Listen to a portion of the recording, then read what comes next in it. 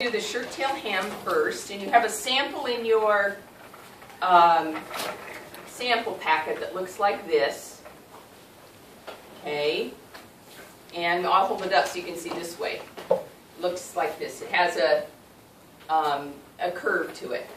Okay, so what I'm going to do is I'm going to sew the seam, and there again, I already had this cut out, and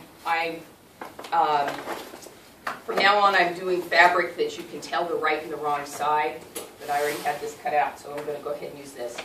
Alright, so you're sewing your side seam. This is your side seam here, and I'm just going to sew a traditional seam, which is what? 5/8. 5/8, right. And usually done at 2.5 or 3 on your stitch length. And I'm going to increase this one because I know this one has a really tiny stitch. Needle down first. Should I backstitch? Yeah. Yes, because You're putting them together? Because I'm putting 2 pieces together. You got it. Okay. And I only just need to do 1 or 2 stitches. That's all. All you're doing is locking it. And you'll get to where, when you get to the end, you kind of get a rhythm, and you'll know how to push the button and go back and see where I didn't even stop. Okay? And cut my thread. Okay, now I would normally pink this seam, press it open. I'm not going to pink it, I am going to go to the iron since I've got it here, and I'm going to press that open. Now a rolled hem is so little that you don't really press it. Yes, you don't press the hem.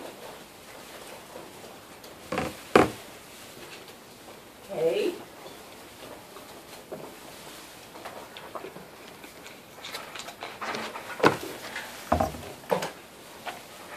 Alright, what you do on a shirt tail rolled hem. Okay, you did a rolled hem on your pants, which was bigger. Okay, but this is a shirt tail, and what you do is you roll it about 1/4 of an inch, and then you roll it again. Stick it underneath your machine, put your needle down in the edge, foot down, and you turn it as you go.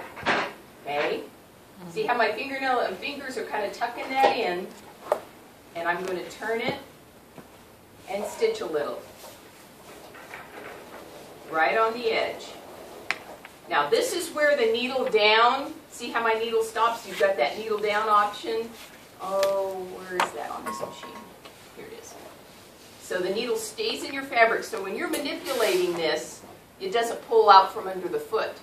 So that's why I always use the needle down, because I'm always doing something. Okay, so you're going to roll it. Remember, I'm kind of sewing on a curve, which I am. That's what a shirt tail hem is.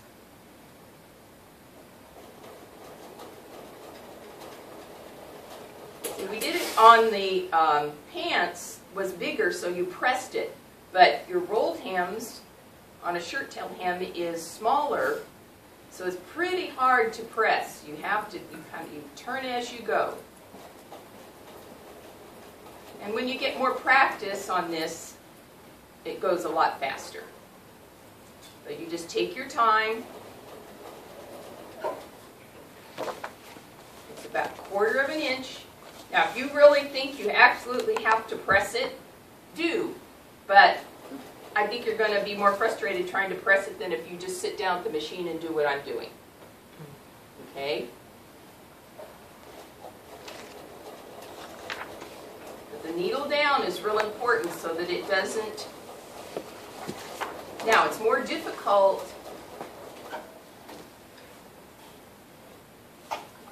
Okay. Can you see... Let me pull the camera back a little bit.